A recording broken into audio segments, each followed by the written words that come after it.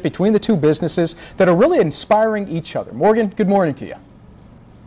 Good morning, Leslie and Dan. Yes, we are here bright and early this morning at Twine, and I'm with the owner, Rick Rose, and of course, our Great Raft Brewing founders, Lindsay and Andrew. And we're now going to be talking about the food part of Beer Bites and Blues. So tell me what you have picked out one of the entrees that you or appetizers you'll be serving on Tuesday. Tell me about it, and then we'll try it. Yeah, that's great. You know, it's all about the beer, baby, and that's what I'm saying. We're really honored to have Lindsay and Andrew hook up with us to do some cooking with beer. Some of the stuff you'll try will have beer in it, and other things we've created that the flavor of the food will be complemented once you drink the beer. So in one of the courses, for instance, that we're not seeing here today, we're going to take the Great Saison, which had that flavor that you tried earlier with the herbs and everything.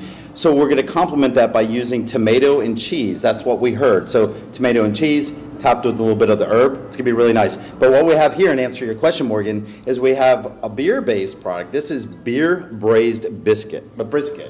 Beer braised brisket. That sounds amazing. Yes, it's very good. So you put it in the oven. You put your brisket in the oven. People in the South love their brisket. You put it in about 3 hours, 350 degrees. We used Andrew's BPA, the Belgian Pale Ale. Michael put that together with it. It's going to be topped with this great daikon. There's a daikon sitting over there. You chop it up, use a little rice vinegar, some sesame seeds, sugar and salt. That yin-yang combination is always good in food to begin with, and a little bit of soy sauce. You put the daikon on top of a corn-dusted slider. You got the brisket, you put this, and then you top it with some great sweet onion to give a, yeah, I know you're ready. You're ready to take a bite of the first bite. I've been waiting for like 30 minutes, so can I just take it? Try it. All right.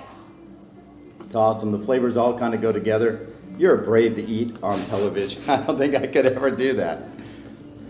You'll get delicious. it. Can you taste the beer a little bit? Or do you need some beer to wash it down?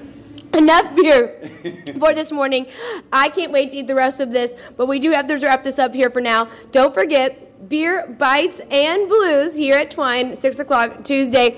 And come talk to these guys about their food, their beer, and be one of the first to try Great Raft Brewing products. And it's going to be a great time. Back to you guys in the studio.